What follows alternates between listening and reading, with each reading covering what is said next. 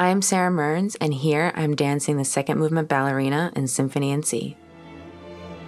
Before my partner and I walk forward, we squeeze each other's hands because we know what we're about to do is very scary, and we have to be so completely connected.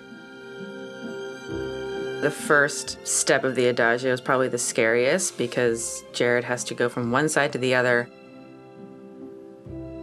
He has to feel everything that's happening in my body, and he has to know exactly when I'm ready to go, and he feels my fingertips kind of loosen up, and then he takes his second to move.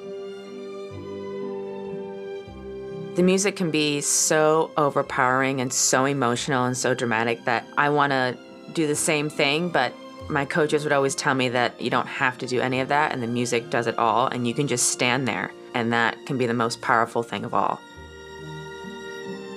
And then here it's like your one jump, so you try to jump as high as you can in the middle of the adagio. I remember my late coach, Albert Evans, in this moment, he always says to really look up to the gods almost and just free fall. But then make sure to come back to fifth position when you get up.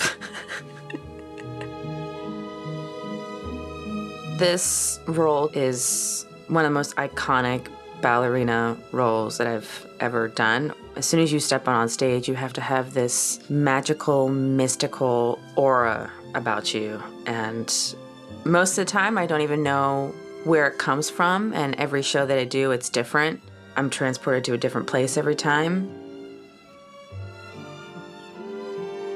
I sort of become the best version of myself. It's the ballerina that I would always hope to be, and sometimes I attain it, and other times maybe not, but I always try every time I go out there.